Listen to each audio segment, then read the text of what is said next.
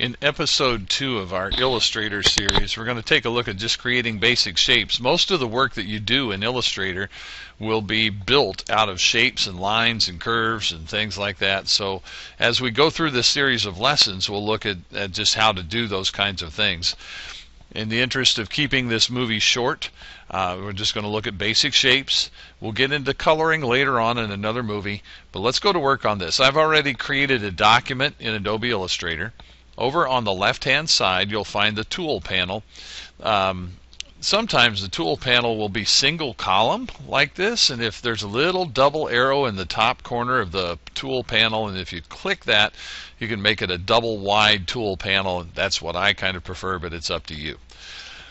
Now there are tools over here that will let you draw or build basic shapes. For example, here's a line segment tool, and it's easy. Click, drag, let go, and you've got a line segment. Now later we'll get into things like, can you add arrowheads on the end of that line? Can you change the line to a dotted line? Sure, you can. We'll get into that later.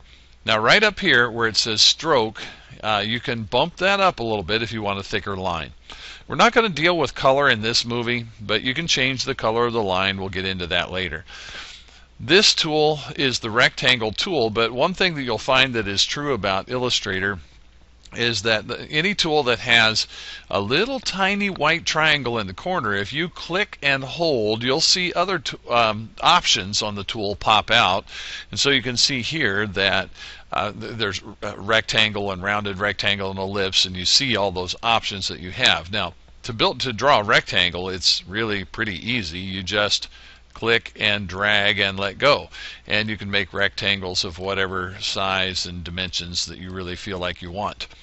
Now, if you want to restrain the tool to a perfect square, if you hold down the shift key while you draw, hold the shift key and drag the rectangle tool, that locks it in to being a perfect square. Alright, so that's a good little tip. And I'm not really going to make anything in this. Later, as we go through this series of movies, we'll start to make an actual diagram of something. Right now I'm not going to. I'm just showing you some tool tips. Now if I click and hold here and go to a rounded rectangle, I can click and drag and it will draw, as you might guess, a rounded rectangle.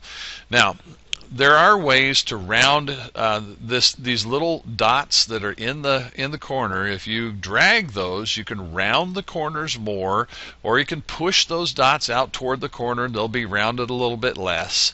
And so you can adjust the roundness of the corners of a rounded rectangle.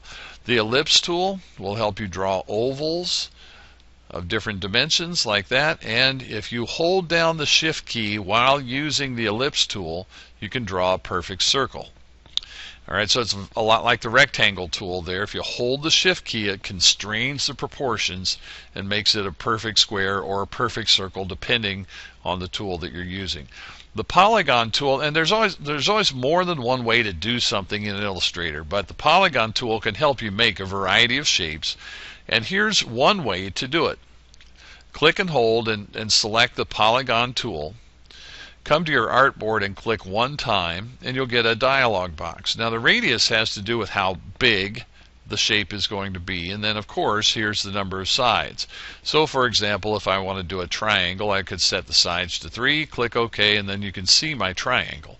If I click in a new spot and I say, well, I want a hexagon, so I'll go back to 6 on the sides and I'll click OK. I've got a hexagon. Click in a new spot. If I want an octagon, I can set the sides to 8, click OK. So you can draw any regular polygon using the polygon tool. Just click in an empty spot, and it could have, as many sides as you want, 16 sides. It begins to look more like a circle, of course, the more sides you add, but you can work with the number of sides that you wish. Now that would be obviously another way to draw a square. If it's got a 50-point radius and it's 4 sides, then you wind up with a perfect square. It's another way to do it. I'm also going to show you the star tool. I'm not going to show you the flare tool. You see it right there, but I'm not going to do that one today. The star tool works very similar to the polygon tool. If you click once, and you can set 2 radius settings and the number of points. Now you can kind of dabble around with those to see what they do, but for example, if I want a 5-pointed star, I click OK, and you'll see a 5-pointed star. If I click in a new spot, I can make it an 8-pointed star and click OK, and I've got an 8-pointed star. Now, of course, you could set as many star points as you feel like you want to set. The one last thing I want to show you, and I'm going to select all of these and delete them, and we'll get into that later.